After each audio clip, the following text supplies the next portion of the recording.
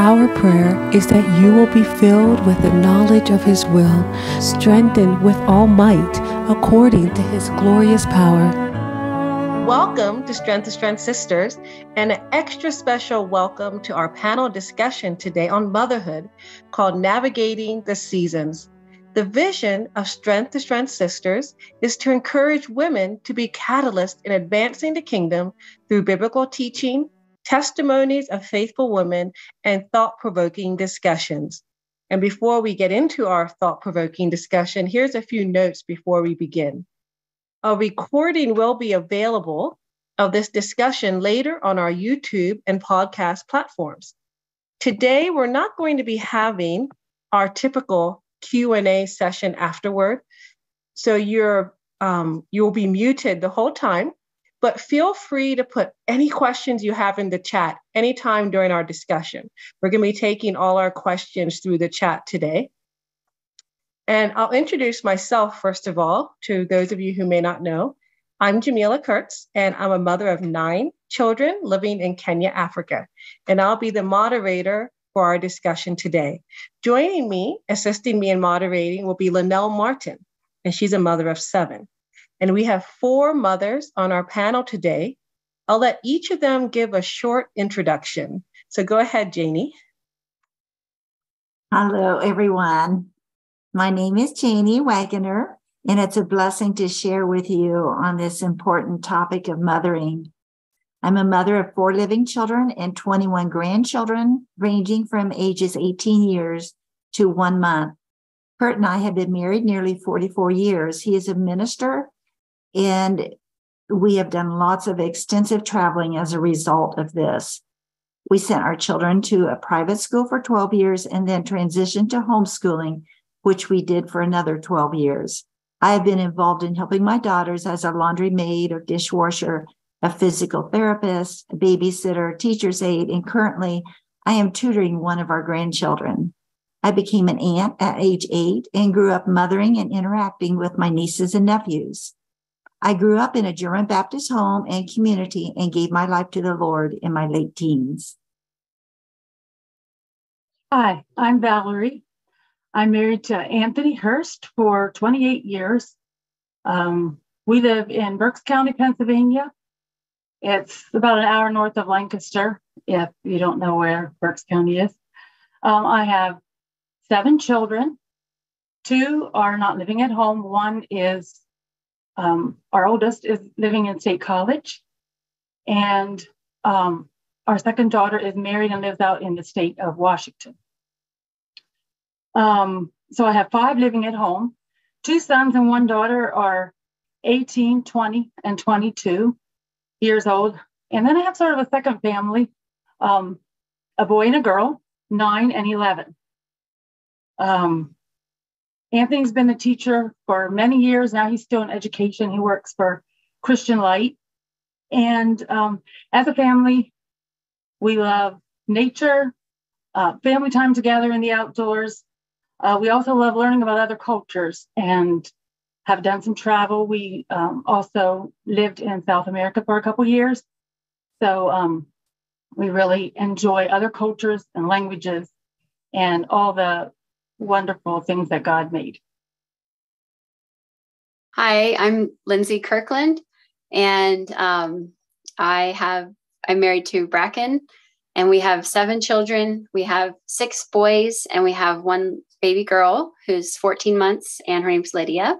So my children range from 14 is my oldest, and then they're about 2 years apart down to the baby. And we homeschool. We live in Western North Carolina in the mountains.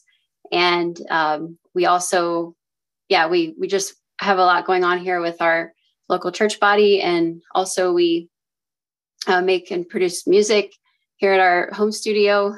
We have some music on YouTube, and so that's a lot of what we do, and we stay very busy with our family here.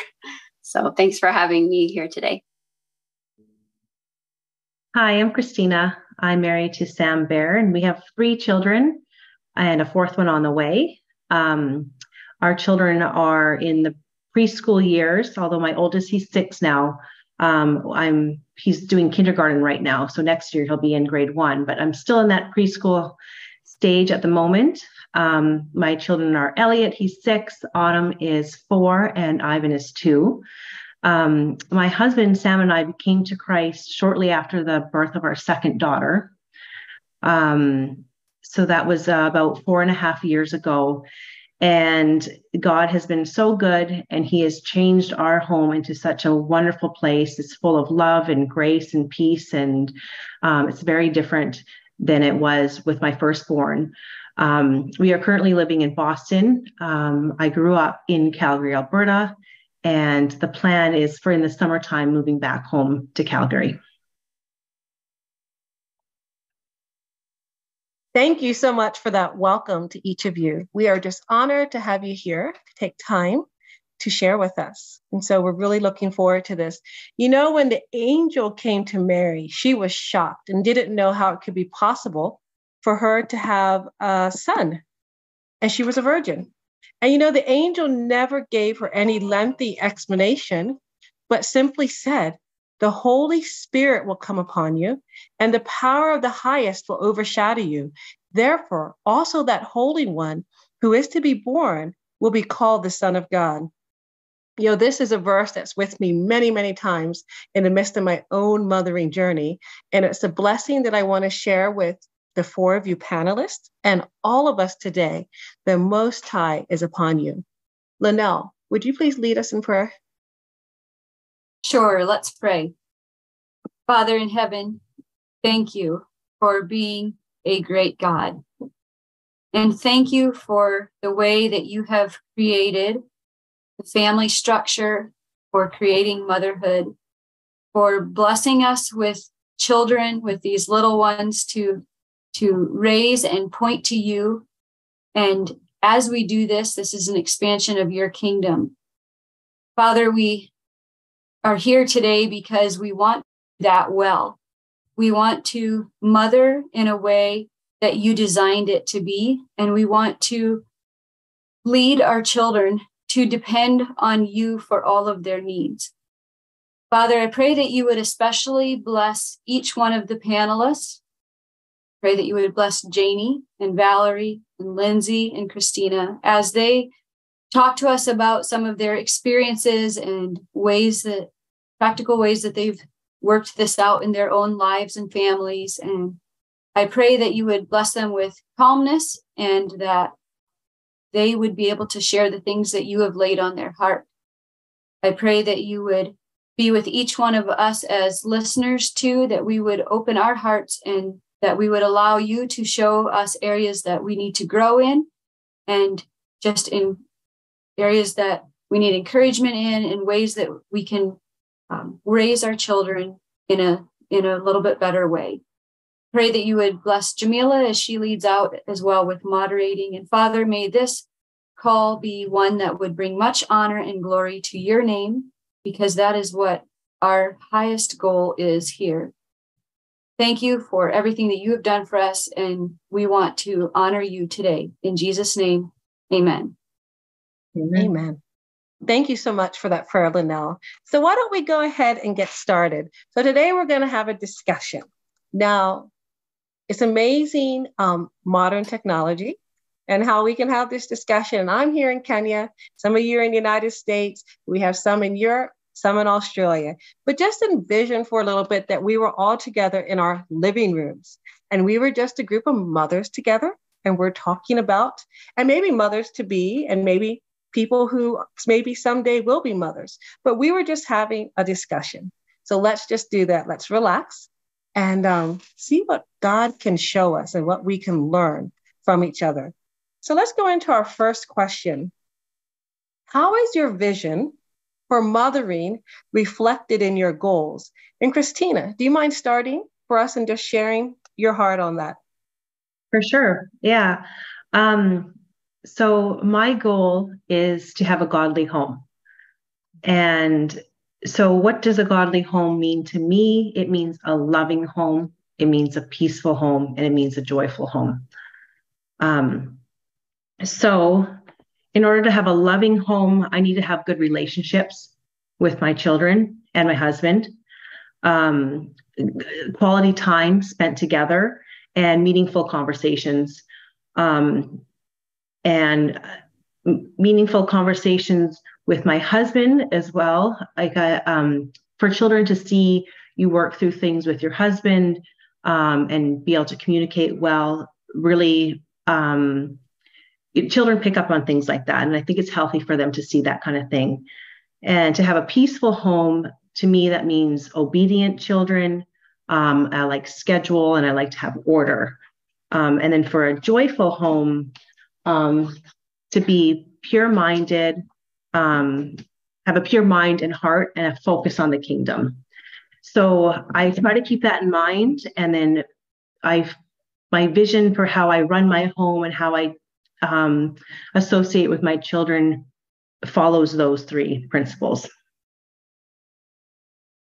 So I'm not one of those mothers who finds it easy to write down their vision. I don't do mission statements and those kinds of things, but I do have aspirations. I do want my home to be a peaceful home, like Christina was saying. I have a note in my Bible that I got from a mother's seminar or devotional or something. It goes like this: may our homes be a palace of love for our children, a haven of peace for our husbands, and shelter for those who roam. And that sort of sums up what my aspirations are. In a practical way, one of my visions is to be close to my daughters, and to raise daughters who see motherhood as honorable, and just a stay-at-home mom, that it's an honorable thing to do. So what do I do to carry that out?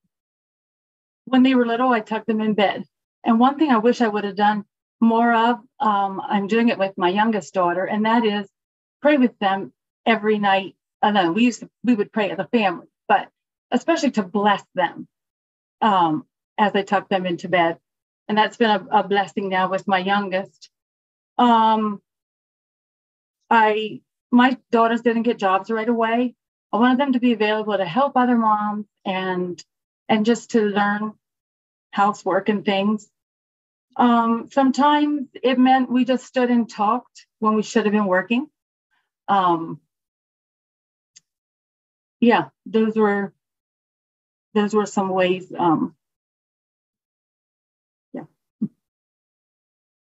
Yeah, I like what you said about, just sometimes when there's things to be done, you take time to just connect, because I feel like for me, just the season of life that I'm in with my family, I feel like I'm kind of in the thick of it, ages 14 down to baby. And so sometimes I appreciate this question because it get me thinking, and like, I ask myself, well, what is my vision? What am I trying to accomplish here? Am I trying to just get through the day? Am I just trying to, get all these tasks done? Or do I really care about the hearts of my children? And I would say, my vision as a mother, it would be that I want to cultivate relationships with my children, and not just, I think, on that heart level, I want to know what's going on in their hearts. I want to know how to, disciple them and to walk their own relationship with the Lord. And I don't know, I just recently, the biggest scripture that's come to my mind in cultivating my children's hearts is, out of the abundance of the heart, the mouth speaks. And so I'm just listening all the time. What are they talking about? What kinds of things are they saying? Because that's what's in their heart. That's what's in their mind. And I think, just taking that time to maybe, because there is so much busyness in a day for me, like it's not always easy to sit down with one child at a time and just have individual time throughout the day, but just trying to be intentional to carve out those times, like with each one. And before bed, just asking them, like, if there's anything they want to talk about or pray about, just to kind of help draw that out. And with some children that's easier, and with others it takes more work to see what's inside of their hearts. But I think just knowing I want them to know that I'm available to talk. And because I have boys, like, it's not like they're always just like wanting to do that, but yeah, they are, I think just building that relationship with them is very important to me. And, because that's going to last a lifetime. I want that relationship to continue when they get older as well. Christina mentioned joyful was one of her words. And so the phrase from Psalm 113:9 is one of my visions as I pray for my daughters, that they would be a joyful mother of children. And I think we all know that sometimes a mother can get overwhelmed, and in her overwhelming, she becomes negative. And this, we have seen this at the end of a stressful day, and how this can actually become a habit for someone and how they interact, and even like a stronghold that could be hard to change or to reverse. And so that's something that we, as a supportive grandma, I want to do everything I can to make sure that my daughters don't get overwhelmed and slip into that mode. And one way that I can do this is just to support them to be the best mother that they can be, and a joyful mother of children. And the practical ways would be just helping out with the manual workload or babysitting, giving them that needed date night, or taking the children out for an outing to the park or to the zoo. It just gives everyone a chance to recharge. Thank you for that. That's amazing. First question. And I'm just like heard so much already. And I should say this here at the beginning, that in case you're wondering where I fit, my oldest daughter is 20 years old and youngest is 3. So I kind of stretch across maybe a couple age groups. So heard a lot of good things.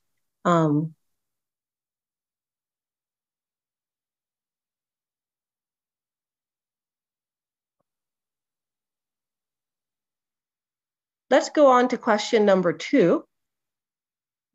How do you meet God in the midst of your mothering? Janie, I'll let you start with this one. Well, my own private and personal devotions they've always been a priority with me. It's like, how can I expect God's blessing on my day and on my efforts if I don't have time for him? And prayer is a very big part of this. Even in my tutoring, as you know, I pray that the Lord will equip me, that I can equip the child. And when the children were little, we would work this in. Besides our family devotions, I would read Bible stories to them before their nap time. The Bible and Pictures for Little Eyes was one for the younger children, that, 3-year-olds and like that. And as they got older then, and in our homeschool, we would have devotions together at the beginning of each day. So that was some of our approaches. For me, it's definitely a rise early. I have children that like to get up a little bit earlier, especially my babies and young children, or really young children. And I've learned that I just need to get up earlier. Because when I get up and I make time for God first thing in the morning, and I'm able to pray and I'm able to read my Bible and do some of my journaling, my day is set right for the rest of the day. If for whatever reason I happen to sleep in, or I think maybe I should sleep in because I went to bed late, or I was up with my children a lot in the night and I sleep in, I think every single time I regret it. So I've just learned to be very disciplined. I wake up early, I set my alarm, I don't hit snooze. I decide what time I'm going to get out of bed, and I get out of bed. And it's been amazing how God blesses that, especially when you have kind of sleepless nights or things like that. Sometimes in the middle of the night, I just pray, Father, please give me energy in the morning when I get up. And I get up when my alarm goes off, and he blesses me with energy. Sometimes you're still tired when you first wake up, but after you put him first, I've just been amazed so many times at how faithful he is in just making sure that you're able to get through your day because you did put him first. Another thing I try to do as well is just talk to God throughout the day. Like I would be maybe talking to someone that's there in my home. I used to always get this idea that I have to go by my bed and kneel down and pray every time, and you don't. You're busy. There's things to do, take care of children, housework, all that kind of stuff. And it's very easy just to praise him or ask him for help in this certain situation and things like that. So I try to really remember that throughout the day as well. And the last thing that I do, that we do, is do family worship in the evening. So we sing songs with our children. Sometimes we'll read the Bible with them. And then we all pray as a family before our children go to bed. That's a blessing to hear, and I appreciate your commitment to being disciplined. That's an area where I have had to really learn and grow in. I wasn't raised in a Christian home. And so like later in life, coming to Christ and then learning how do I, develop these disciplines in my life. And, motherhood is a very busy season. It's a very busy and demanding time, especially when you have a lot of children. And so I do find that it is hard to have a quiet time, a quiet personal time. But, I believe that God has pursued me even in times where I haven't been as faithful, to have my personal quiet time or Bible reading time. God has met me in those times. And so right now, like what my, personal devotional time looks like would be in the morning before people get up. I find it easier to learn through, or like I find it hard to read the Bible sometimes by myself. I'm more of an auditory learner, I guess. And so putting on the audio Bible in the morning while I'm getting things ready has just really been a huge thing for me. It ministers to me, and just having, even I'll listen to a lot of times like chapter or something, a couple chapters, but if I even just have a couple verses, that just is food for me all day. And I have something to meditate on, all day when I start to feel overwhelmed or I'm starting to get off track, I can go back to, okay, what was that thing this morning that God spoke to me? So that really ministers to me. And there are seasons, I believe, like, God meets us in those seasons. There have been times where we've lived in very small spaces. And so it's like, if I were to get up, it would wake everyone else up. And so, you just have to kind of work with where you're at. And I believe God is faithful to meet us in those times. Sometimes for me, even just sitting in his presence and not necessarily reading, but just praying and just having his peace, just being still and knowing that he's with me and that he's God. Like, I think ministers to me a lot just because of all the overwhelm that can come within my day, like with the noise and all the demands, everybody needing me. So sometimes just having those times of quiet, and sometimes I have to go in my room and shut the door and lock it sometimes and just tell them, like, I just need a few minutes. And, that really, sometimes I really just need that. And I think that's what we all need, whether we're moms or not, but it's important. I really connect with what you said, Lindsey, that there are certain seasons when we can't have that, or at least not very many minutes of that quiet time. I don't know if you are familiar with the term, the practice of the presence of God, but I would recommend this book by Brother Lawrence. Mine is all tattered and torn, you can see.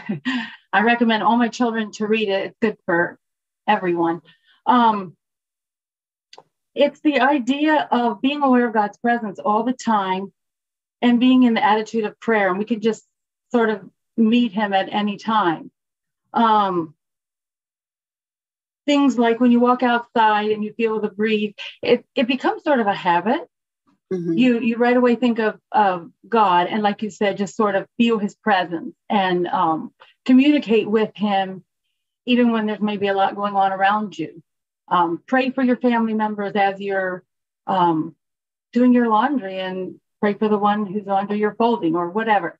I've really found that to be a blessing, not to take the place of personal time, but I have felt really close to God sometimes when I wasn't even able to have my personal devotions that day. Right. I think that's one of the ways that we can pray without ceasing is when we're practicing the presence and just giving our thanksgiving and our praise to God, along with our Nehemiah prayers where we need some help and we need some guidance.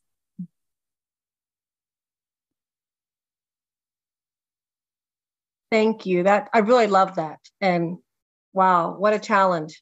I love what you said, Christina, about the discipline. And I was thinking in my own life, that's something that in varying seasons, I just have to, But I love what you all said about the presence of God. I found that very real in my life too.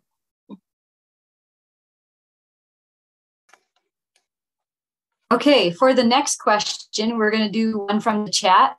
And this question is, I'm going to direct it to Lindsey because you talked about this a little bit, but how do you help to draw out children who are less prone to talk and to connect more with them and hear their hearts? Well, I guess I'm still learning how to do that, but I think it takes time. I think for some children, they have to feel like it's okay for it to take time, that you're not in a hurry, even if they're not saying anything. I think just even being there and just like letting them know. Because I have some children that you know exactly how they feel at all times. It's no secret. And so it's easy to know what's in their heart, but then there's others that are more under the radar. And I know that like, there's a reason why either they don't want to ruffle any feathers or they just want to keep things, kind of non-confrontational. And so, I think just asking questions, like I have felt, one way that, one of the questions you had sent, skipping ahead a little bit, was, how have you become more like Jesus in your motherhood? But like one of the things Jesus did was he asked questions. He asked very like heart probing questions.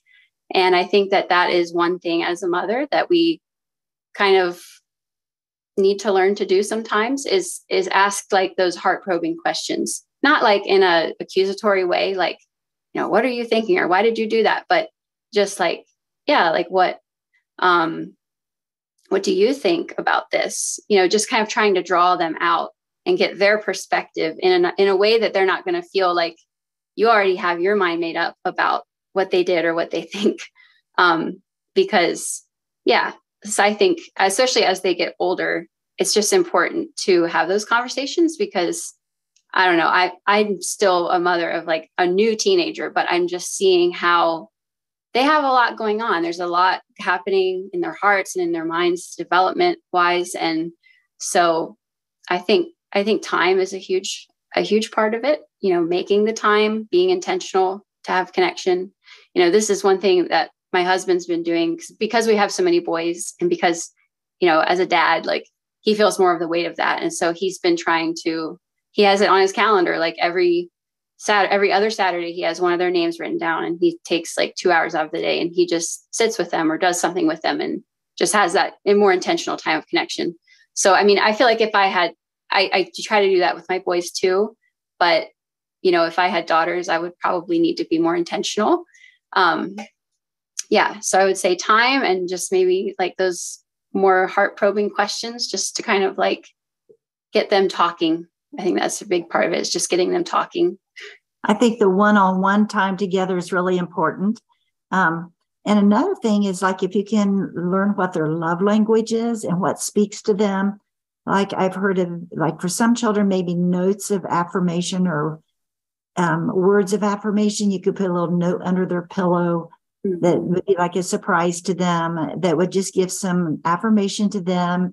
And then maybe even talk about it later, or maybe they would answer back. And so you kind of get this thing going between you where you're writing to each other. There are some children that really can respond to something like that, if that speaks their love language. But the one-on-one thing, like when it's their birthdays, just they are the only one that goes out for breakfast with dad or with mom, and maybe trip to town.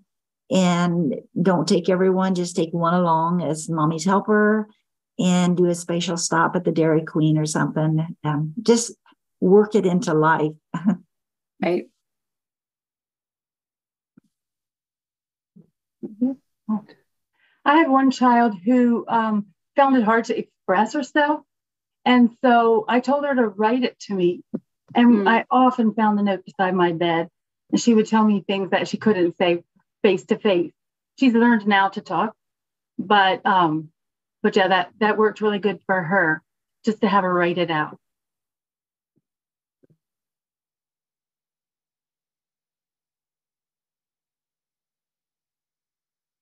Lots of wisdom here. And I love how you brought in about the questions, just asking good questions. You know, can be a little deflating as a mother sometimes when you ask your son how his day was and he just kind of goes, huh, you know, not very much of an answer.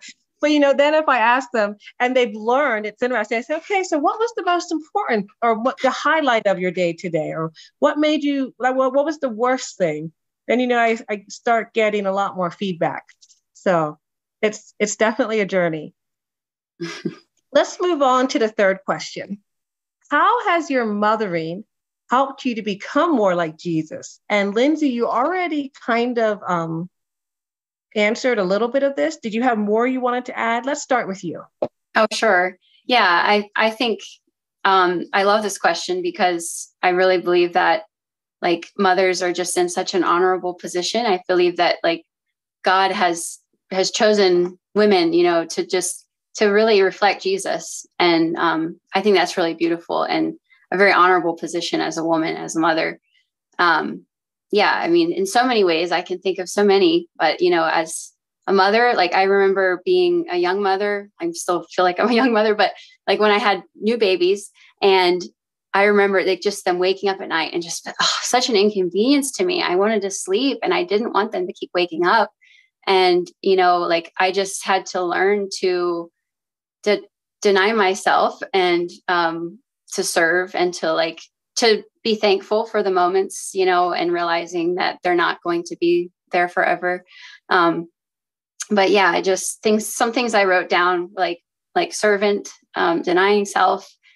I think as mothers, oftentimes we're healers, you know, like we're always tending to sick people and caring for them, praying for them. We're comforters. We're teachers and friends, you know, like Jesus embodied all of those things. And he was available like to the multitudes. There were times when he wanted to go and be alone, but yet he went and he poured himself out. You know, he fed the multitudes, he spoke to them, he taught them.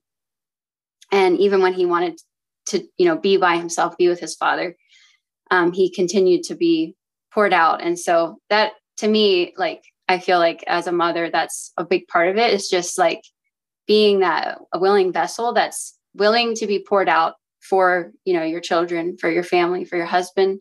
And I think it's a beautiful thing. And if we can embrace that is Jesus, like that is his calling for us, you know, and that's how he lived, then we can embrace that and not see it as a burden. You know, I think there's a lot of beauty in it. And so. Amen to that, Lindsey. I can't imagine being a mother and staying selfish and all that. It just would not work. For me, it just seems like life has a way of just causing us to flee to Jesus. And the more we are with him, the more we become like him. And I'll just say, as a grandma, I have softened a lot. And I don't know, I've just become, as a mother, I was probably more focused on correcting and controlling the situation at hand. But as a grandma, I'm more for like hearing their hearts and caring for them. I just have a really strong belief that children should feel loved and secure and affirmed. And all this is done by just eye contact and just caring for their hearts and listening to them. So that's one way that life and a little bit of age is, and the grace of the Lord has kind of softened me.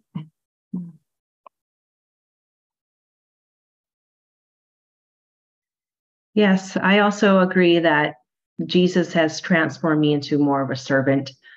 I wasn't raised in a godly home or a religious home by any means. And the world thinks that children are kind of a burden.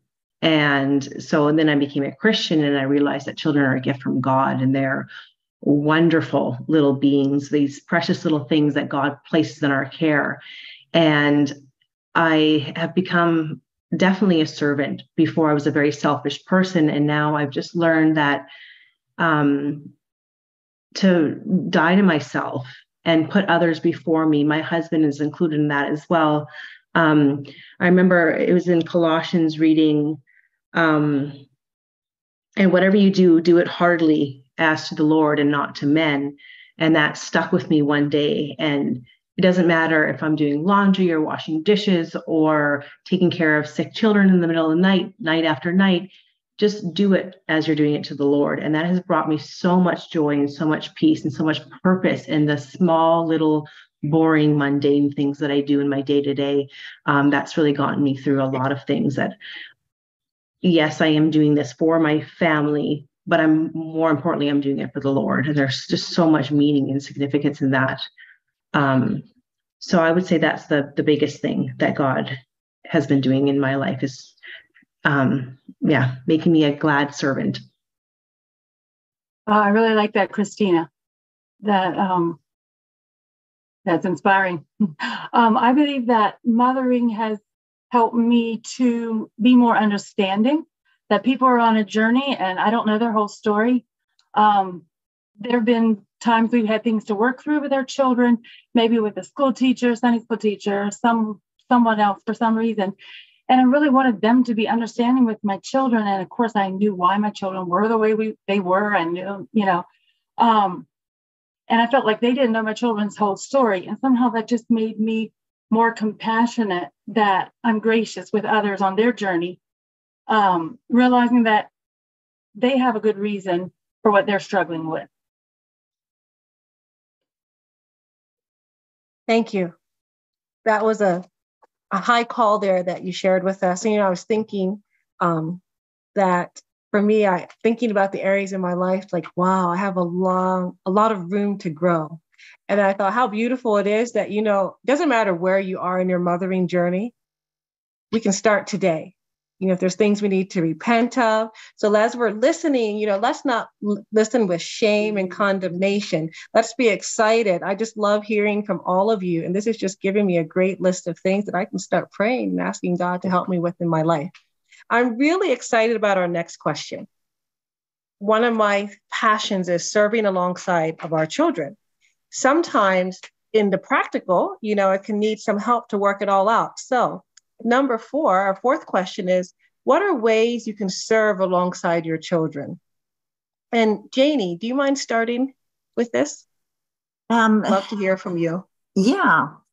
Well, singing at rest homes, visiting shut-ins, working. We have a comforter center nearby that the children just love, grandchildren, and I took my own children. We would actually have a homeschool day where we would invite others, homeschoolers, and we would go and cut out squares and knot comforts.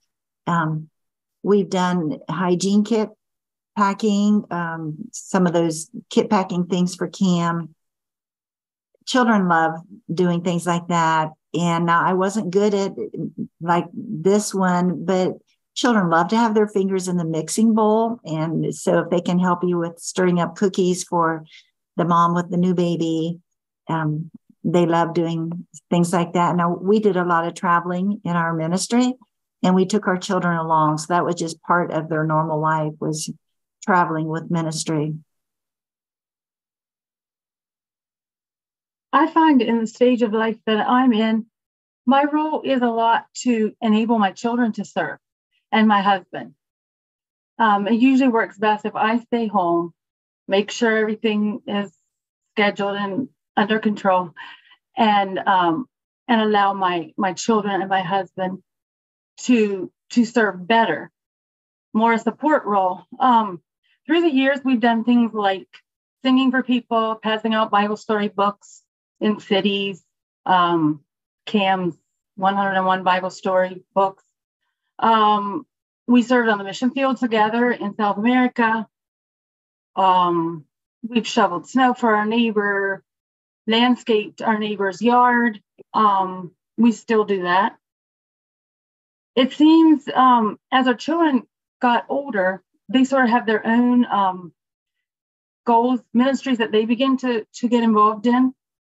So I tend to be the one to stay home so they can go, or maybe they want to bring city children out, and I help with that. One thing my daughter does for me right now is on Thursday nights, she makes supper so I can teach English to my neighbor who is from Kazakhstan. And she also, well, my daughters have taken their turns. I have 3 wonderful daughters who have enabled me to serve other people at times. They take over the house so I can go with Anthony. But as a whole, we like to do things as a family. We've taken our children to lots of strange churches and schools, and I think it was good for them. But yeah, like I said, right now it feels like maybe my role is just a little bit more support. I love that, Valerie, because I think that is very true, and it encourages me. As I'm sitting here listening, I'm thinking, about my family, and I'm thinking about children. Sometimes I think, even especially young children, my children tend to be more like on the shy side. And I think sometimes if we go somewhere, for the purpose of like ministry or whatever, they might see themselves as not really a part of it. Like they're just kind of tagging along. But I think it's important as we raise our children to just like show them like, it matters how you interact with people, because they want you to talk to them too. They want to see your smile. They want to know that, you're listening and that you care. And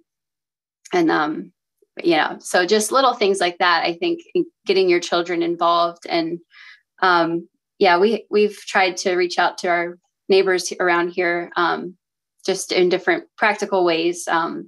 Even just, I think a lot of times people just are lonely, especially elderly, who might live alone. And so just, and even like going places with children is just ministers within itself without trying sometimes. And we just hear that so often, like, it's just such a blessing to see your family, because people just love seeing children. And so I think just telling your children, like, you are a blessing, and it's a blessing to others when they see you and they see your smile, that shows them that they can be involved in blessing others. Yeah, I agree with you, Lindsey. There's something about Christian children that bring joy to people. Children bring joy to people anyways, but raised in a Christian home, they tend to be a little bit more obedient and joyful, and people notice that. Our neighbors notice that, especially if you have them in your home and they sit, and you might think maybe the dinner's not going well, your children are a little bit naughty or something like that, but to them, it's most likely the opposite, and they think your children are acting wonderful. So I think that's a huge testimony. That's one way I do like to serve as well. My husband goes out and he goes to work and he meets people. He meets more people than I do, but then he brings people home, and then I'm able to serve them a meal. Our children and I, and all of us sit around the table and we talk with them and they make them feel welcome. So that's one way that we serve alongside our children. I also love to bring a meal or a loaf of banana bread or something like that to a troubled neighbor as well. And I always bring my children with me when I do things like that. We receive the Christian Aid Ministries, the CAM newsletters, and I read the stories to my children, and then I get them to pick which one they would like to donate some money to. So I actually involve them as well when it comes to donating money. And then you can just be friendly at the playground with other people and other moms, or at the grocery store as well, just being kind and friendly. I think that makes a difference when your children see that. And I loved also what Janie said about singing for the elderly. My children and I actually have a monthly Zoom call with a lady that's in a retirement center that doesn't really have a family that talks to her very, very much. And this call brings her so much joy. The reason we're doing Zoom is because we started doing it over COVID and just kind of stuck that way. I don't live near her now. So if you want to bring your children to a retirement center, old people love children. It brings them joy. Encourage you to do something like that as well. So. That was all so well said. And I love what I heard. And what I've always believed is that, we don't serve God in spite of our families, but we serve him with our families. Our families are never, ever a detriment. That I've just seen how God has showed that true over and over again. So thank you. You all affirmed that so well. Yes. So next we're going to have a question from the chat, and I'm going to direct this to Christina and Lindsey first of all, and then you others can pitch in. But what advice would you offer to parents who are new to a walk with Christ, coming out of the world and stepping into the concept of community as a Christian and finding like-minded Christians to edify and have your children around? So what have you found that has been a blessing for you and has worked for you in regards to your children?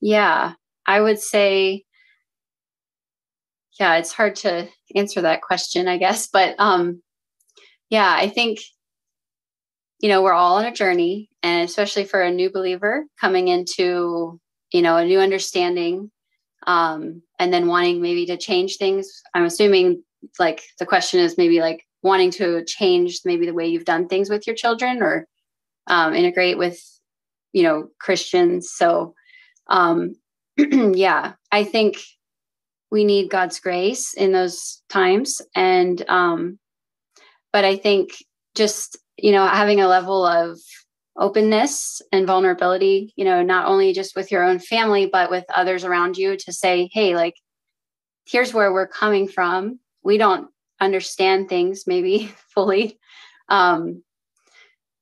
Because it does take time, to grow in the Lord, and he's very patient with us. But like for me, like I kind of,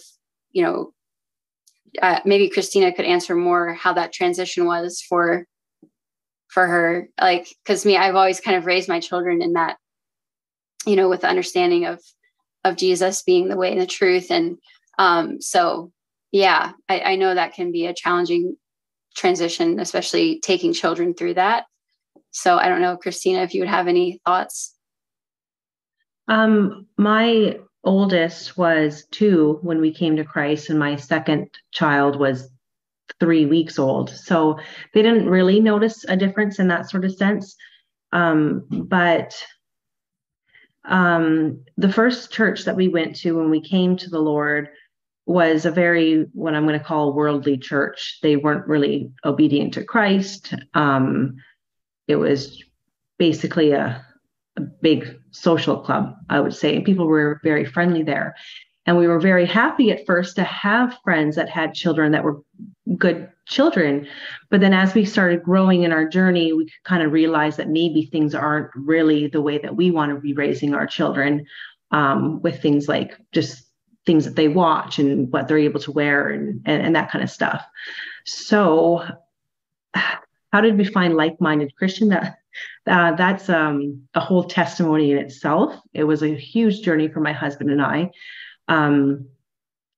But what we started doing is, with our Christian friends that we were going to church with, is we were starting to read books or listen to messages that were really shaping how we think and how we feel. And then we would get them to watch that message and talk to them about it afterwards, or we were handing out books and seeing kind of where people fall. And if maybe they were receptive to that, then we were trying to go deeper with them and see if they truly wanted to have an obedient relationship with Christ. I don't know if this is answering your question at all, but it can be hard to find like-minded Christians. But like Lindsey said, everyone is on a journey, all of us, no matter what age or how long you've been a Christian for. So we need to give people time and grace to grow as well. Sorry, I'm not sure if that really answered your question, but.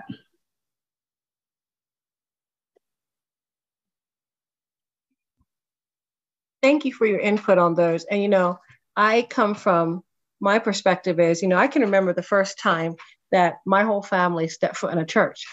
And I was 9 or 10 years old. I can remember my dad became a Christian. And, to the mother who was really longing and wanting something different for her children, never underestimate the power of prayer. Because I know my mother longed for something different for many years. I went to public school for most of my school years. And, I look at my own children and I really value what they have been given. But, God worked in my life too. And so never, ever underestimate the power of what you can teach your children and the power of prayer and how God can lead your journey. Mm-hmm. The age of the children would really make a big difference too. The older the child is, the harder the changes would be for them. Of course, I grew up in a plain home, but I can remember going to public school and actually being embarrassed for my friends to know that I belonged to this different looking set of parents.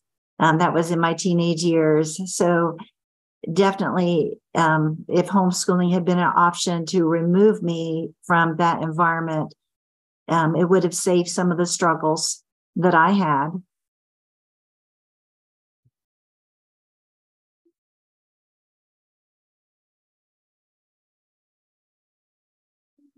Let's move on to our next question. And this is a question that we're faced with as parents in the world that we live in. And so, I'm looking forward to hear what you all have to say.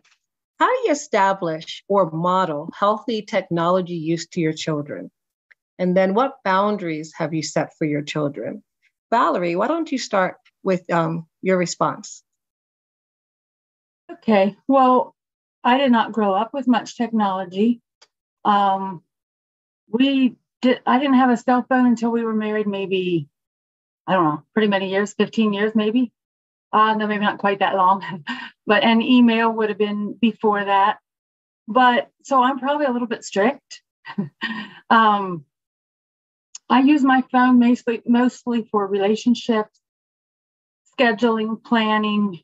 And I find that the challenge I have with my technology now is this pretty much the same challenge as I had with my line phone and email. That tension between time for your children, time for other people. How much should your children sacrifice? Because you want them to learn to sacrifice and not just be demanding of your time all the time. So that tension is there no matter what, I think. I don't do Pinterest. I use my smartphone some for recipes, small amount of music. By the way, Lindsey, I enjoy your family's music.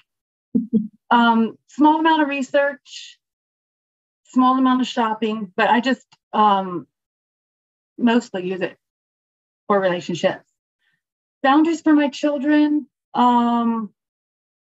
No, they don't get their own phone until they're driving alone. So once they have their license, then we get them a phone, but that phone has no internet on it until they're older.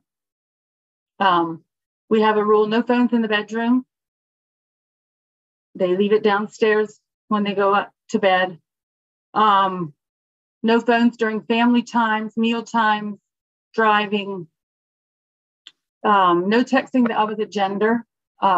We make an exception for like group chats where the youth are planning something or there's a singing group planning, whatever, those kinds of things. And as far as other technology, we don't do video games at all. Occasional educational videos, occasional tutorials. That's about where we draw our lines. Yeah, I think as we're faced with like the wave of technology and especially smartphones and internet, like it's such a new challenge to our this generation upcoming. And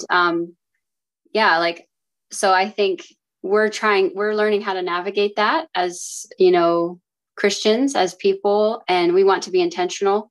We don't want to just assume that our children will figure it out. It's sort of like my husband makes this analogy, like you wouldn't give a 5-year-old a chainsaw and just expect that they would be able to figure out how to use it. It's like technology and internet, smartphones, they're a powerful tool. And if they're used for good, they can be really, really powerful, but they can also be used for a lot of evil.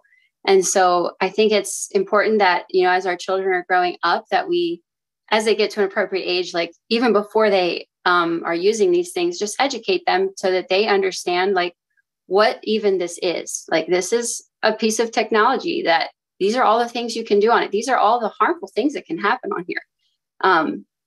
Not so that it's just this mystery, like, oh, I can't wait till I can get my smartphone so that I can do all these things that I really want to do, but so they can know, like, here is what this is.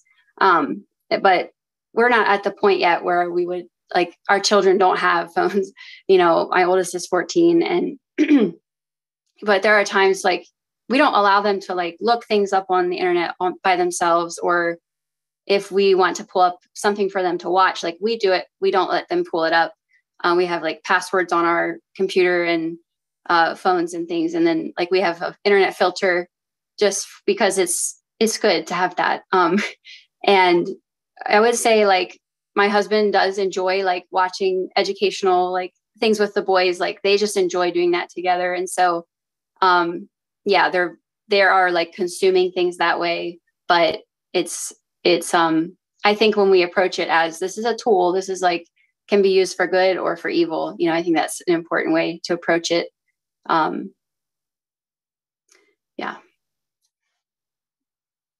I don't really have anything to add as far as our own personal experience, because our children were, cell phones were just a brand new thing coming out when our children were growing up. But I have seen, like in my daughter's home, some of the rules that Valerie mentioned. I want to really endorse that. No phones in the bedroom, and, family time, meal time, and no phones. Then they actually my daughter has like a basket in the kitchen that the children, they have several older children that they keep their phones in the basket and they can be charged from the basket. And it's just good to have them there.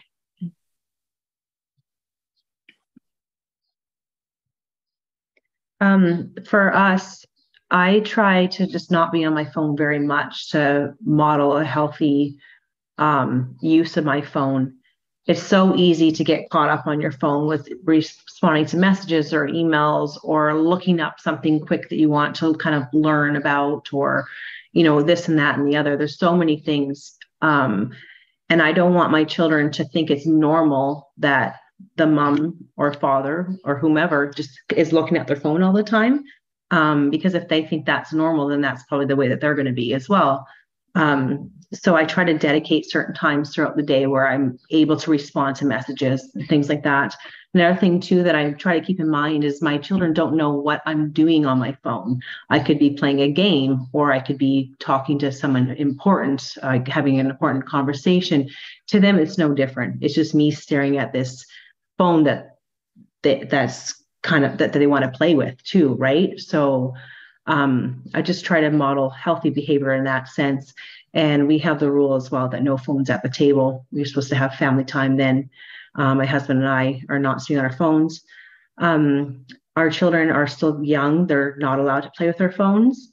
Sometimes we will watch educational videos or things like that. But again, like Lindsey said, like we look it up, we decide what it's going to be, and that kind of thing. And yeah, I think that's all I have for that one right now. Oh, when it comes to movies and things like that, that was definitely a journey from us. I'm used to just watching whatever. And then I didn't really want my children to be like that when I became a mother.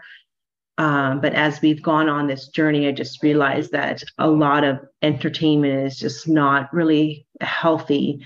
Usually it desensitizes your children to certain concepts, different things, divorce and remarriage, for example, or immodesty and things like that. So we have gone away from watching a lot of entertainment. And so now we kind of stick to things that are maybe more educational and stuff like that when the time comes. But Yeah.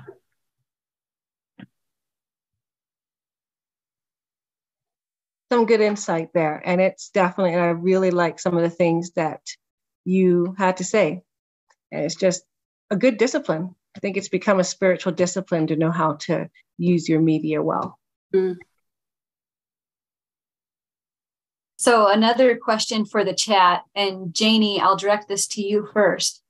It says, I really appreciate each one's honesty and wisdom in sharing. Praise God for this platform and the godly encouragement you all are.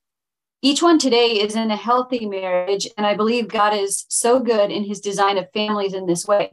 But I'm sure that someone might have experience to share with regards to a godly mother raising children on her own with an unchristian husband or no husband.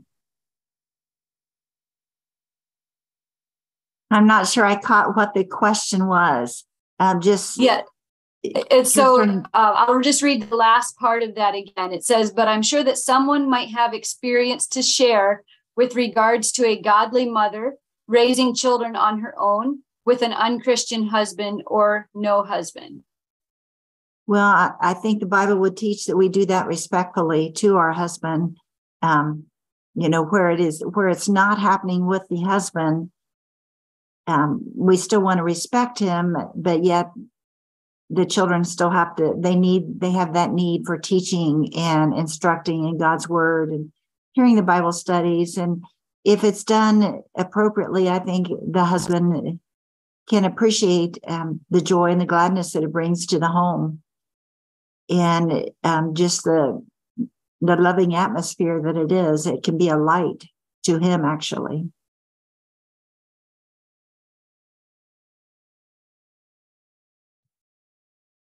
I think that the wife would have to just lean on the Lord all the more, since she can't lean on her husband. I think you answered that question well, Janie, sorry. And it's a hard place to be in. And I have great compassion for, and, it makes me realize how much I need to appreciate my own godly husband. But I would say, if you are in a place where you can be under like spiritual authority in a church, and your children can be exposed to good role models, I think that's really valuable. Hmm.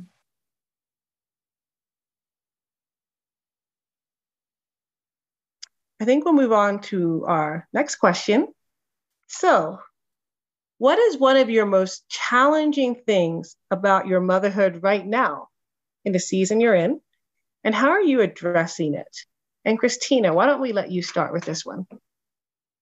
Sure. So one of my biggest challenges is that I do a lot around the house and with everything because of the ages of my children.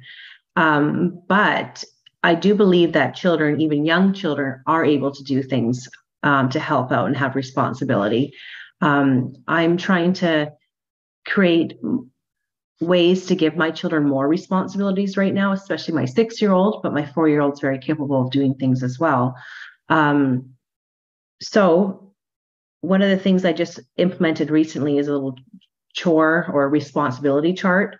And so they have little things that they need to do. And it even includes taking in the morning, taking your pajamas off, putting your clothes on, putting your pajamas either away or in the laundry, and making your bed. And their bed doesn't look great, but they have to pull up their blankets, and then going to the bathroom, brushing their teeth and things like that. And so that I'm not consistently asking them every step of the way, every single day. It's just, that's what you do. I just ask them, go look at your responsibility chart and make sure you're doing everything that you need. So that's really helped with alleviate me feeling exasperated, I guess, in the morning and in the evening, especially, and throughout the day. And then when it comes to doing chores and stuff for young children, I really do believe that they can do a lot. Children at a young age, like my 2-year-old, he just recently turned 2. He picks up his toys. I help him, of course. We sing a little song to make it fun. And my 6-year-old still today sometimes will sing that song as he's picking up toys. And because I started doing it at a young age, my 6-year-old is used to it. I just say, go clean up the toy room, and he runs and he cleans the toys up. because that's just been part of his routine growing up. Other things that children can do is put clothes in the laundry. They can help empty the dishwasher. Young children can put the utensils in the proper spots in a utensil tray, things like that. I was actually listening to a podcast by Elizabeth Elliott, and she says that we buy all these toys for our children now. We buy the little shape sorter, and you got to put the shapes into the right holes. And she goes, they can do that with utensils too. So I thought that was pretty funny. And then even like putting some of the groceries away, maybe they can put the cans on the shelf or things like that. I think including your children in things like that is good. It helps them to learn responsibility, and will help me or help the mother in the end as well, when they're just used to doing things like that. They don't do it perfectly. The utensils don't look as nice as I would like them to, but it's just a phase and a season in life. And I know that it will get better as well. So that's kind of what I'm working on right now.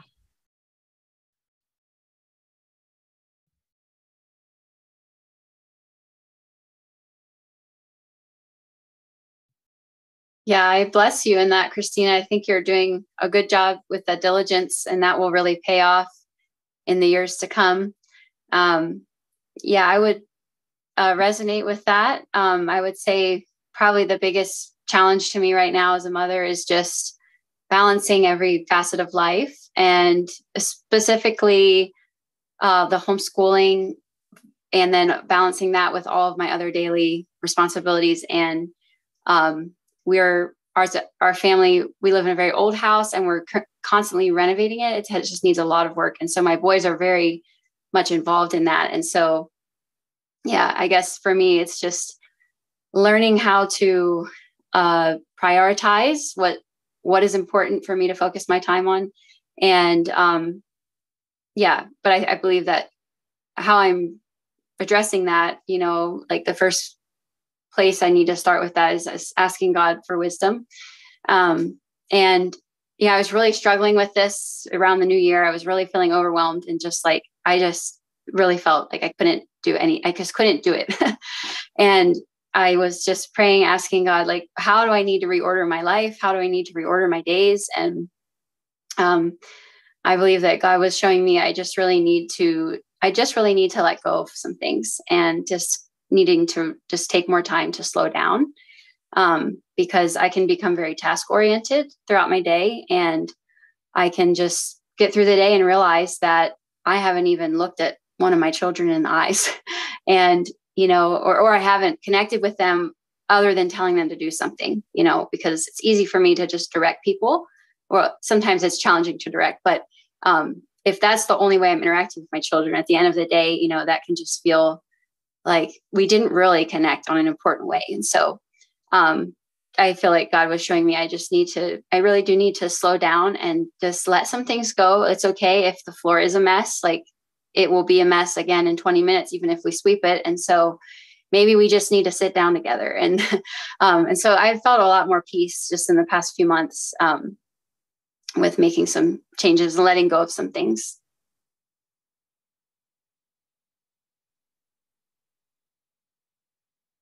I'm a great supporter of charts for children, especially for morning routines.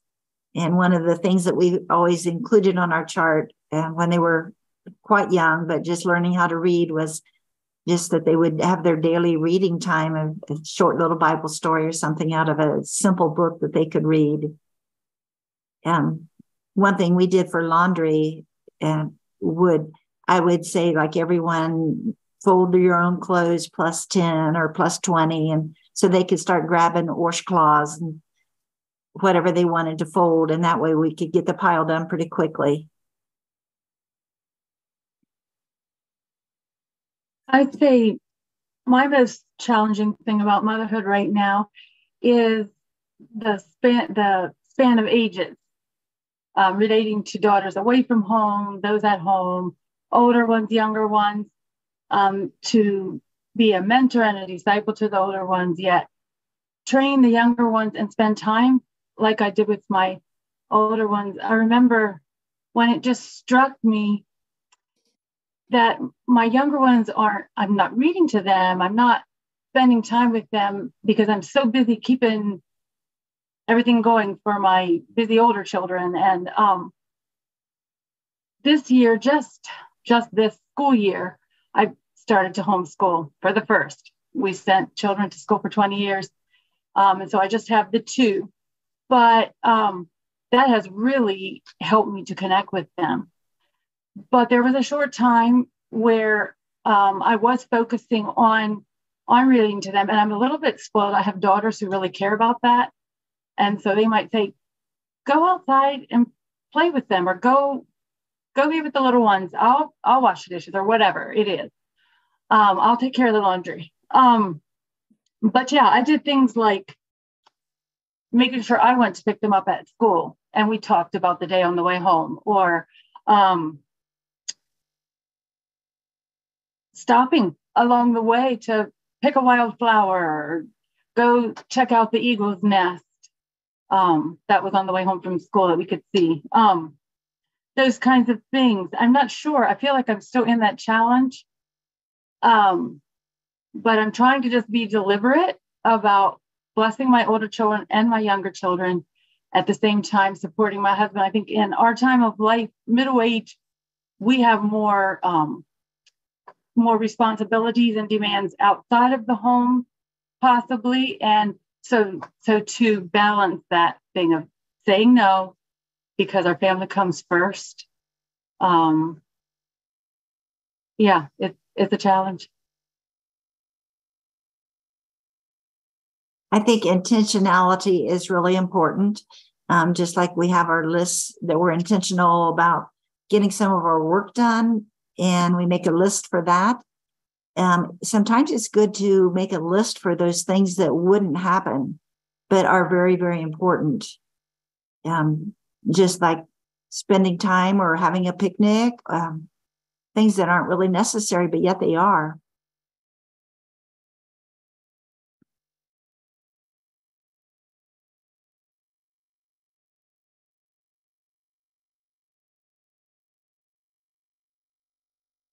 Thank you for that input. And yeah, it's interesting because I'm a little bit like Valerie, where I have a span of ages.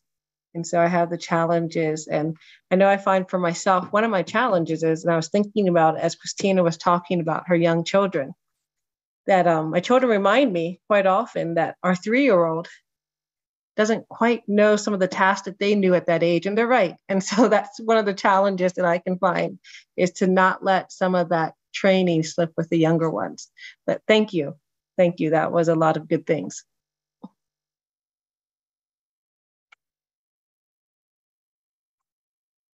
So another question that's related to that is how to teach diligence, and I think maybe even initiation. So the question from the chat says, how do I teach children diligence without a chart or a checklist?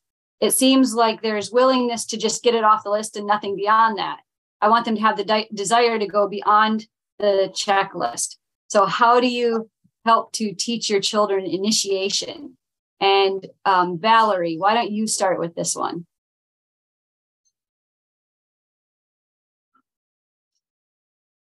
That's a good question. I do think that sometimes those externals of a chart, a guideline, maybe a timer, it does develop an internal motivation. I agree that you want them to do it, but I think reality is maybe it will take a long time of the chart and the encouragement, the incentives, and then they will internalize that.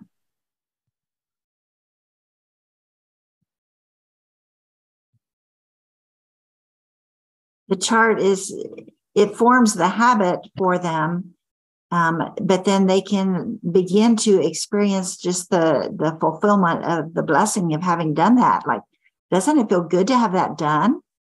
And that can prompt them and encourage them to how they're feeling about it, and to want to do it. I'm not really sure exactly, because I agree. I still have young children, but I wish that they would want to just kind of maybe do a little bit more.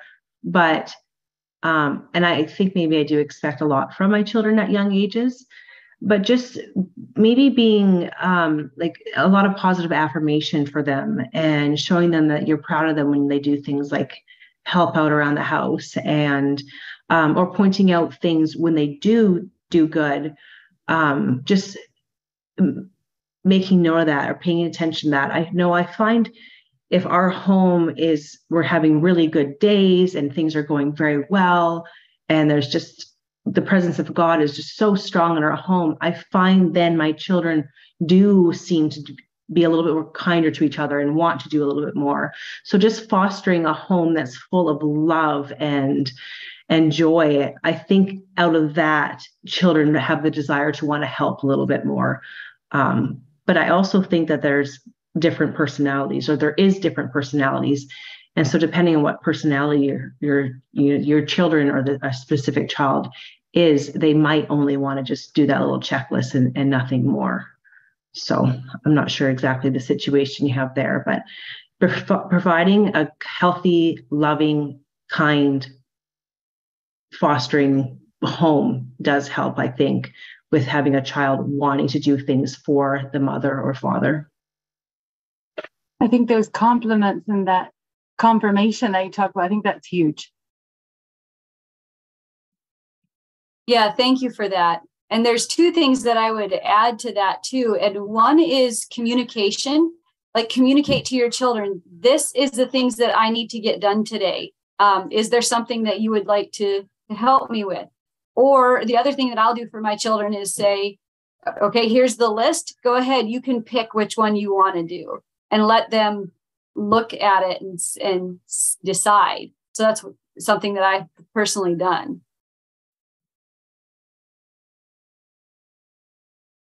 We made it fun sometimes by just putting jobs into a bowl, like drawing names for Christmas, only you draw jobs.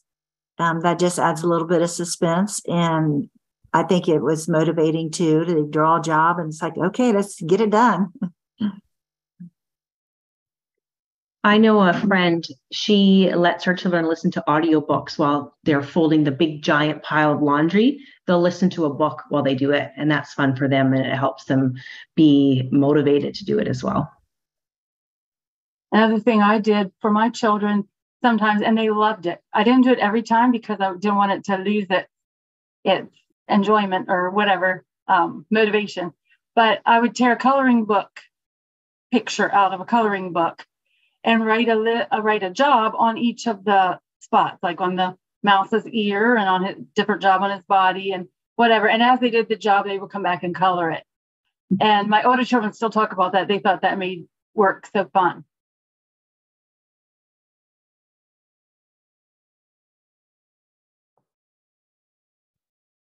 And race is another thing. When you have this big, huge mound of laundry, to see who can fold 50 the best, or I mean the fastest. Yeah, good.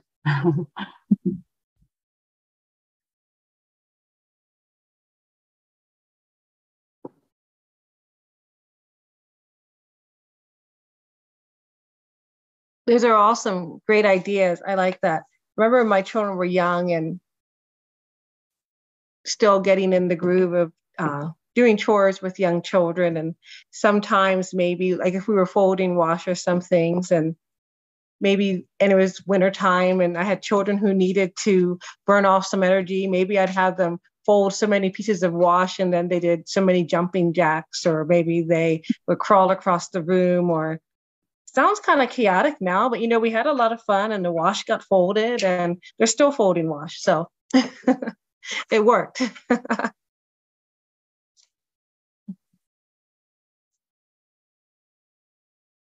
So I have a question that I like to ask, and you can just answer this one real quickly, but to each of you, what's one practical tip that you found to help your day flow smoother? Just anything. And let me see. I'd love to start with Lindsey. I actually don't know if she's on the call. I think I don't see her up here. I think she got bounced off. She's back on now. Yeah. My battery had died, but I'm here now. So, yeah, there's a couple things that come to mind, but like there's some practical like things like always going to sleep, making sure, like things are picked up and kind of set in place like for the next day. And then, yeah,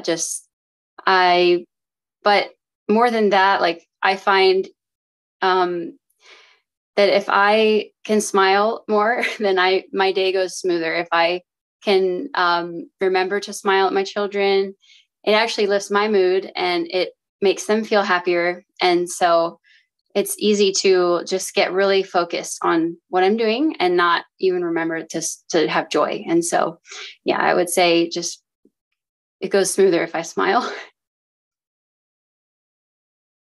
I'll share a tip that my cousin gave to me one time. And it's been a blessing to me. I call it the 1 minute rule. I tend to be a scatterbrain, not real routine managing kind of a person. So I tend to start on something and I get distracted. First thing I know, I'm in the middle of the laundry and here I'm cleaning out this drawer because I put something away and it's been bothering me for a long time. So I quick clean it out. Anyway, the rule is don't do it unless you can do it in a minute. So if you're cleaning up your kitchen and there's something that belongs in the basement, if you can do it in a minute, come back, sure. But if it's starting a project that will take longer, leave it for another day, plan it in another day. And that's really helped me. I didn't feel real qualified on this, so I asked my daughter. She has a very large family. And a thing that's been really helpful for them is meal planning ahead of time. Right now, they're just doing lunch and supper, but a week at a time, and to make sure that they have all the ingredients on hand so that, the moment arrives, okay, it's time to fix our lunch. We're having this, it's on the refrigerator chart, and we have the ingredients, we can get it done. And so it can be assigned. And when the children were a little bit younger, I think maybe she did maybe a whole month at a time, and it would have just been the evening meal then. One thing I do to make my day smoother or our day smoother is schedule and routine. If my children know what to expect, because it's the same thing pretty much every day, then it just makes the house flow smoother. It makes them happier. I find children thrive off of schedule. I know that not everyone is maybe as particular as I am, and that's fine. You don't have to be if that's not really how you work or it stresses you out. But I think having a structure to your day, they expect the same thing in the morning, and especially before bedtime, that really helps. And I love what Lindsey said about smiling. Sometimes it's hard for me to remember to smile, and it makes such a difference. Just look at your children and smile. Even if they did something wrong and you're trying to talk to them about it, just, you're there with them. You're on their side, right? And just, yeah, I should put little sticky notes up around my house saying, remember to smile. You've probably all heard that old saying, if mama ain't happy, ain't nobody happy.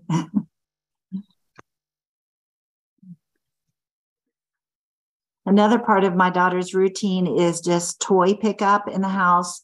And that would be before naps, they would pick up toys. And then the evening after supper, they would pick up toys. And usually the approach for that was just assigning, or children would pick a room, like one child would pick the dining room, another one would pick the living room, another pick the toy room. And that way they don't have the whole house and they just have one room and it looks doable. Yeah, I have one more thing to say. I heard it somewhere and it was great advice and I would like to share it here. Telling your children, your young children especially, what you expect before you go into a store. I'll stop them right at the door and say, okay, I expect you to stay with me in the cart. There's no running. This is what we're going to go do. I'm going to go kind of here. This is how long it's going to take. Just explain to them just a little bit. They don't need a lot of detail, especially too much detail sometimes kind of just goes over their head. But tell your children what you're going to expect of them. And it's amazing how your store trip will go.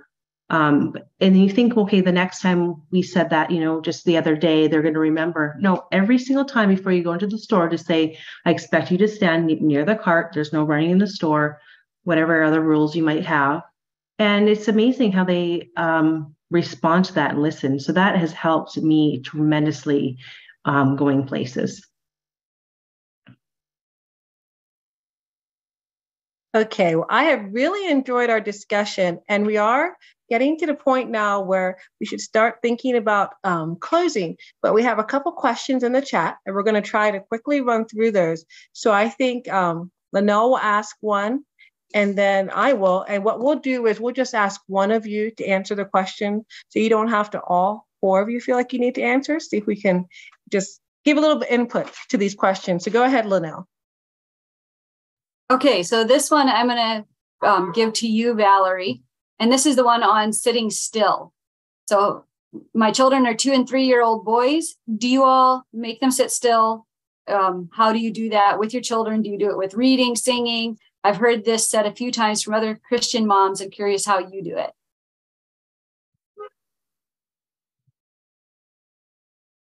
We practice in our family worship. It's hard to practice at church. So that's what we did. I think I remember sort of sitting off to the side because it would disturb our children or the other children. Or they could, if there was a lot of crying because I was making the child sit still or whatever, sat on a chair. I think Anthony already sometimes sat in front of our children, made everybody sit up straight. And when we all do it together, that worked good too. Okay, thanks. That was a really great input. And now this question is, how do you help your children, most of all, to love God with their all? And Janie, I'd love if you could give us some input on this. Well, I think if we are rejoicing in the Lord and speaking of Him, just as we go about our work, as we take walks and just share in His goodness, I think that our children will definitely respond to that and begin to just have that love that we have. We'll have to communicate it, though, to them.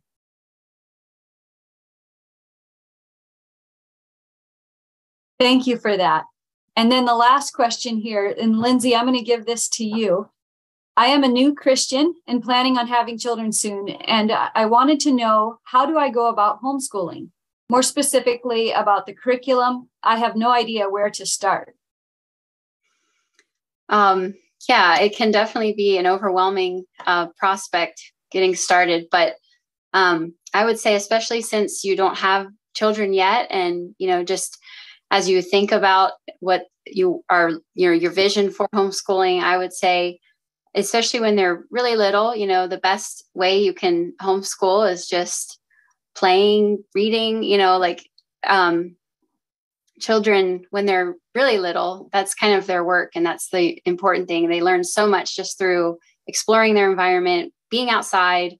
If you live in a place where you can be outside and just explore with them and show them things. And, but I think reading is a really important way to get your children ready for learning and just reading with them.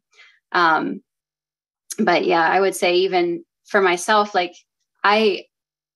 I do have boys, and some people say that boys are a little bit less, I wouldn't know because I've only schooled boys, but boys aren't always just wanting to sit and do school all day.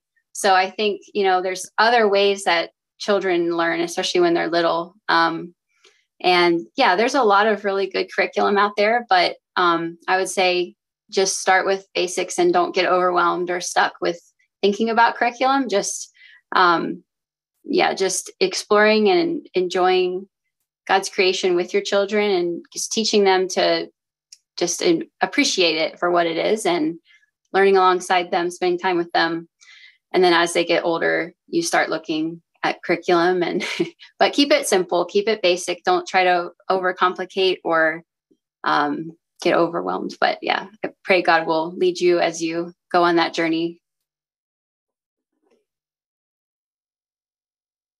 Thank you all so much for your input and for sharing what the Spirit of God laid on your heart. I just feel like we've all been richly blessed. It's been a very worthwhile hour.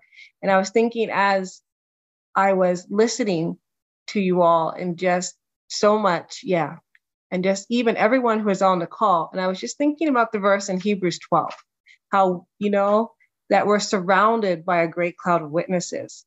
And, let us lay aside every weight and the sin which so easily ensnares us, and let us run with endurance the race that is set before us, looking unto Jesus, the author and finisher of our faith. And I know that's what each of these mothers would say today, like they've shared, and we've been so blessed.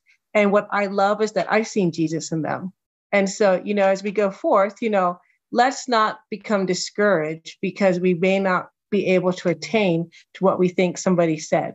They were sharing what God laid on their heart. And now each of us, we can pray, we can read God's word, and He'll continue to shape us and to sanctify us and to make us each into the mothers that He wants us to be.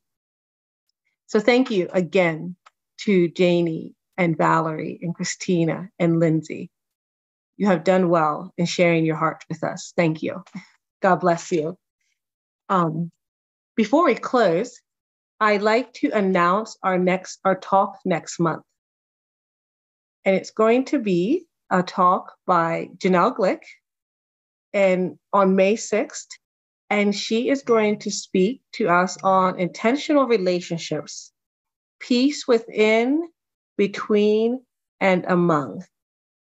And she's planning to also to share from some women in the New Testament, and then also just explore the different ways that we can be at peace among ourselves and our congregations. And you're all welcome to come back. And we'd love to have you, and we can continue just to seek God and to grow together. So before we close our call today, I'd like to ask Janie, do you mind leading us in prayer, please? Okay. Father in heaven, we thank you, Lord, for your goodness, for being with us. We pray, Father, that this can be a time that has greatly encouraged some mothers and that they have found some answers. We pray that you would have us remember what needs to be remembered and help us with the application of these things that we've heard. Just pray, Father, for your hand of anointing on what has gone forth. We know that your word doesn't return void. And so we do pray for fruitfulness and blessing to go with what has been spoken. And we ask it all in Jesus' name. Amen. Amen. Thank you so, so much. God bless you all. Go in peace. Walk worthy of the Lord, fully pleasing Him, being fruitful in every good work,